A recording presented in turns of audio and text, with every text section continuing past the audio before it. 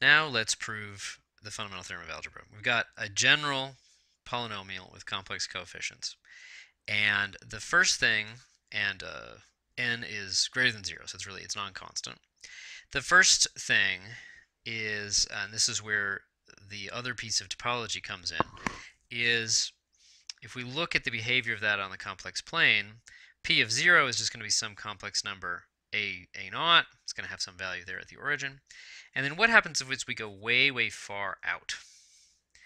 If the magnitude of z goes to infinity, no matter what direction we're going in, if the magnitude of z goes to infinity, pretty clear, I hope, and I don't want to write out the gory details. They're not too gory, but I want to gloss over certain points.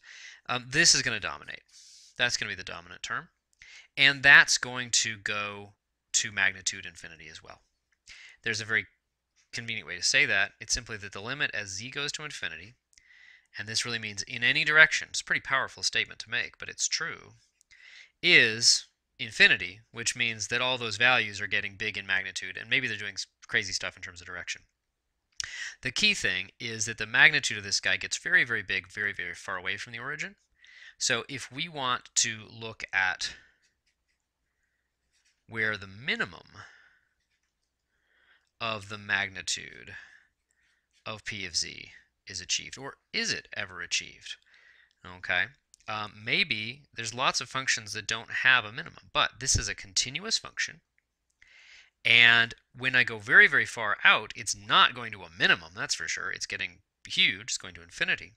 And so very basic fact about maxima and minima, this is the topology coming in again, is that that minimum will be achieved. And it's going to happen on some disk of radius r. Okay, so that eventually you get big enough out so that outside that disk you know the values are just huge, and so somewhere in here is the minimum. And so let's call that z sub 0. Okay, and so what is that specifically? To be precise,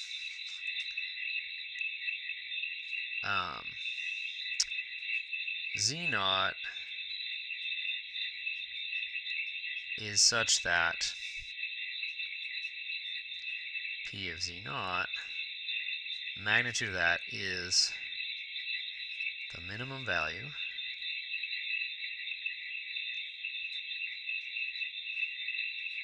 of the magnitude of p of z over the whole complex plane. Now, what should that be? What are we trying to prove about p, remember? We're trying to prove it has a 0. And so this minimum should be 0.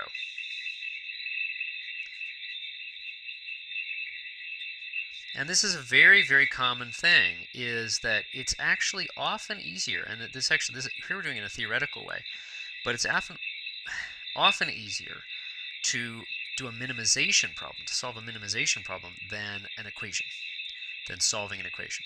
And this is an end run around solving equations. It's incredibly common, both practically and theoretically. Okay, so, and let's let A be that minimum value.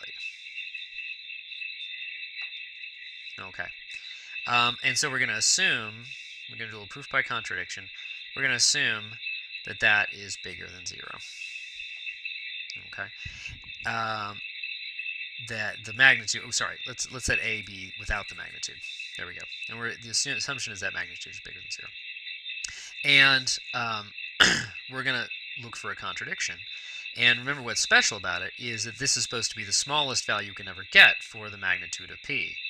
And we're assuming it's greater than 0. Okay, so let's do some reductions here. This is where I differ a little bit from the way the Wikipedia proof is, because I just think they kind of miss an opportunity to make it, to emphasize how simple it is sort of from now on. What we're going to do, remember this picture, we've got this special point z sub 0, z naught, and that's where the minimum is. You know what? I can translate, I can slide it over, I can just change a variable by taking z minus z naught everywhere. And I could write it out, and that's the way you'll often see it, like in the Wikipedia article. But you know what? I'm just going to redefine. I'm just going to say, assume by saying, suppose we've already translated it and just relabeled everything, that z naught equals 0. If we can do that special case, then we can do the case where we just shift it over. Okay, so what does that mean?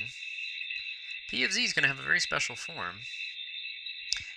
It's going to be a. A is still that p of 0, p of z naught, so now p is just p of 0. Okay, plus what? Well, plus other stuff. And it might be, most likely, it's going to be a plus c1z plus c2z squared plus etc.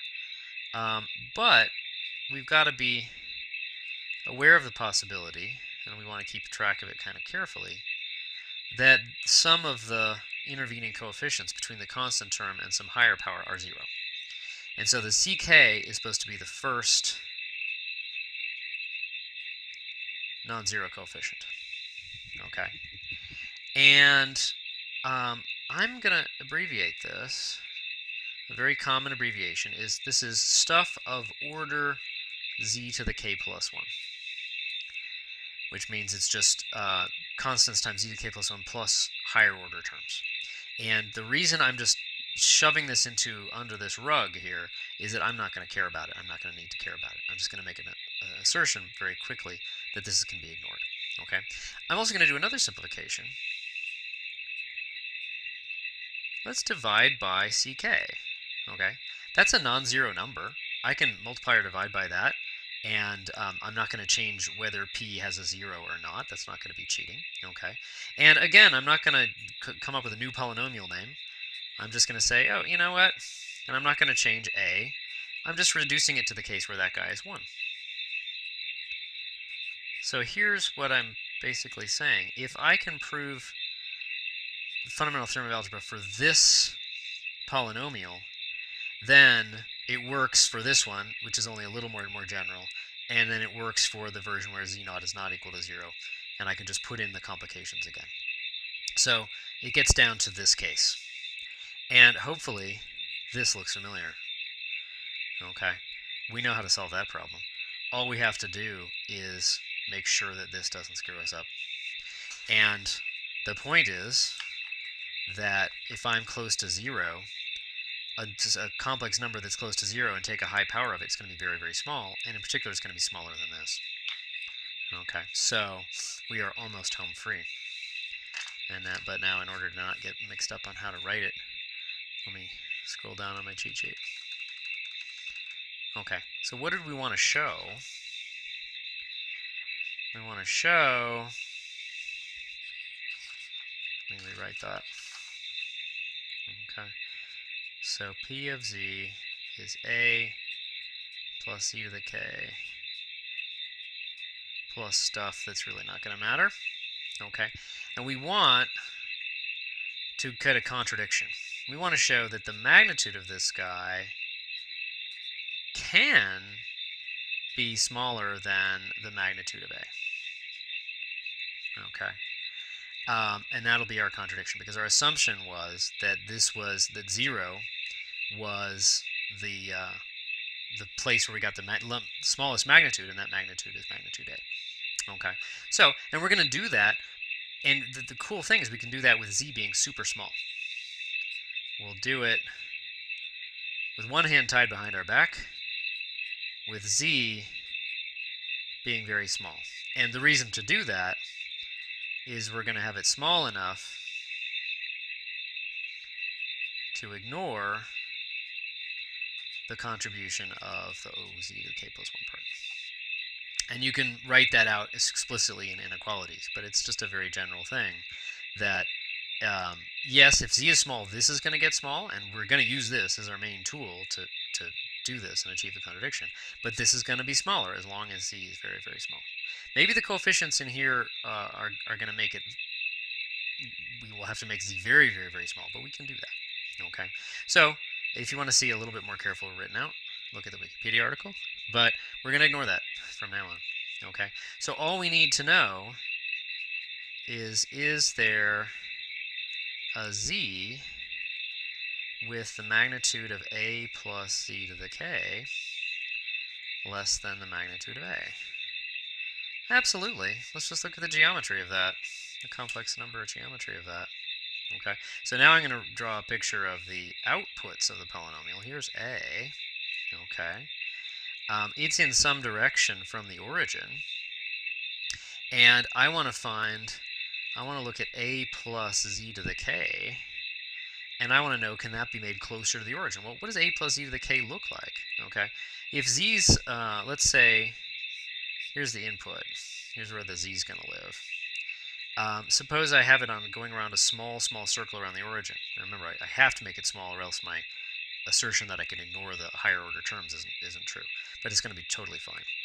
That walks around a small circle around the origin. A plus z to the k is going to walk an even smaller circle around a. But look at that. That's a place that's closer to the origin. Okay? And we just have to figure out why that's true. Well, how do we get it closer to the origin? We just make sure that z to the k is in the opposite direction to a. And we know what that means. Okay? So what we're going to do is first we're going to say, let's solve w to the k equals minus a. Honest to God, with full strength, not making it small yet. Okay? And we know that. We know we can solve that. And that's why I did that special case at the start. This is where that comes in. That we can take roots of any complex number, kth roots of any complex number. Okay? And now let's just let z be some really small real multiplier, traditionally called epsilon, times w. And again, that's small enough so that we can ignore the higher order terms, and this is really a good enough analysis. Okay? And then what we get algebraically is that the magnitude of a plus c to the k is the magnitude of a times the quantity 1 minus epsilon to the k. Because z to the k is epsilon to the k times w to the k, and that w to the k is a. Okay? That's magnitude of a times, well, 1 minus epsilon to the k is just a positive real number, so it factors out of that magnitude. Well, you betcha that's smaller than magnitude a. So that's the algebra, but I think the picture is the key thing. That we've just got it down to this extremely simple polynomial, and all we needed to know is that as we walk the input around very close to the origin, we get all directions around a, and certainly some of those are going to be closer. That achieves our contradiction. Let's just unravel the logic to finish it off. So we've found a smaller value